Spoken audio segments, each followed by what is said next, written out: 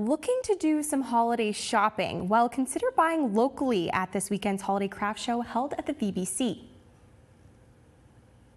I've been crafting probably 30 years off and on.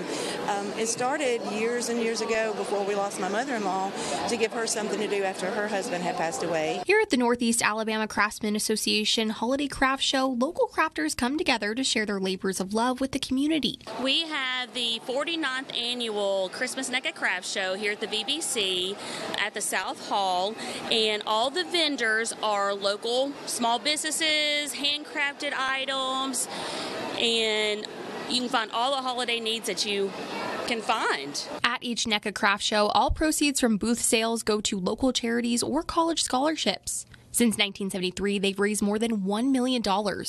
And as you make your way through the wide variety of crafts, love and community are the common themes here. Most of the people that come in here, they have been coming for years, and it's a friendship that we built not only with other vendors but with the customers that come in here. You can find comfort in the family atmosphere. Sandra Jones, owner of Decor and More, makes all kinds of crafts, but has a passion to help those who have lost a loved one. I hope that I can, make somebody feel a little bit better with a pretty arrangement for their loved one.